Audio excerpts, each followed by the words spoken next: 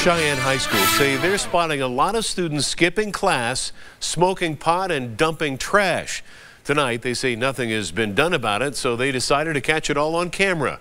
13 Action News reporter Tom George has more. He has a pipe in his hand. Oh, there you go. He's hitting it.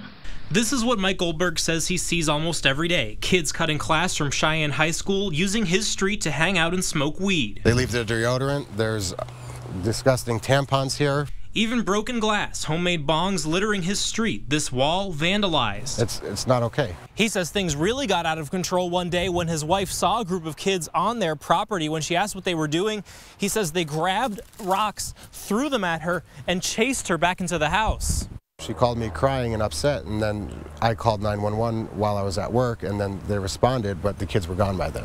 He says he's tried calling CCSD, but says they don't seem to be doing a good job keeping kids inside. It seems to be the school's problem. They have no control over their kids. They can't keep them on campus and in the classroom, and instead they're terrorizing the community. Sure enough, like clockwork, we saw a few kids walking up, but they left when they saw our truck.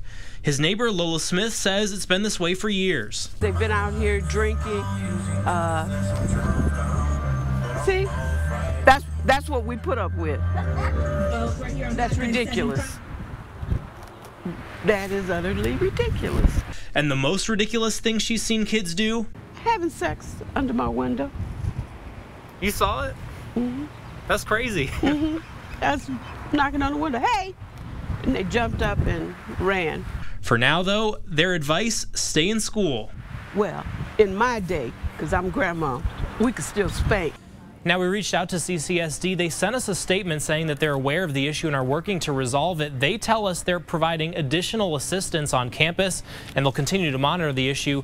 They also say it's against school code for students to leave during or in between classes. Tom George, 13 Action News.